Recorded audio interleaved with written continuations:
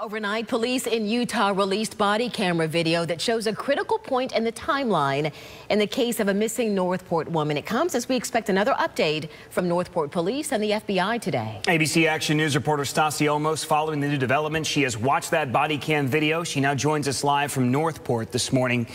Good morning, Stassi.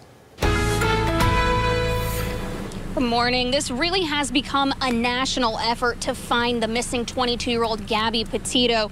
She and her boyfriend Brian Laundrie had taken off from here in Northport on a road trip heading west, traveling through national parks. Now, we're going to get to that video of the body cam footage in just a minute, but first, let's catch you up on the details that we know so far. So, Petito documented much of the trip on her social media, and that's what we're showing you now at her family's request. We know the couple traveled through Utah and up to Wyoming, where authorities say Petito was last seen. Now, really, you're seeing a young woman having a great adventure, but newly released body cam footage shows a different version of the trip. Overnight, ABC News obtained this body cam video from the Moab City Police Department showing their response to that August 12th call. We're airing the video because it shows a crucial point in the timeline of this case. So officers pulled the couple over near Arches National Park after a call from a witness who saw the couple fighting. In the video, officers questioned Petito and Laundrie about the fight, and they both admitted to arguing and that Petito had slapped Laundrie. Petito also tells officers she suffers from anxiety.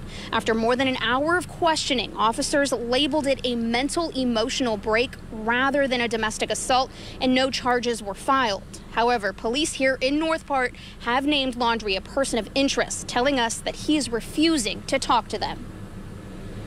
You don't know what Brian knows. I mean, that's the bottom line. And we're hopeful to talk to him. He needs to talk to us.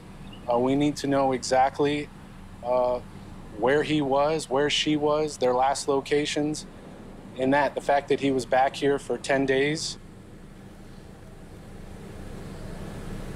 Anyone with information is asked to call 1-800-CALL-FBI. Now, coming up today at noon, police are going to hold another press briefing here in Northport at the department. We're going to air that online on our website, abcactionnews.com, and on our ABC Action News Facebook page. Reporting live here in Northport.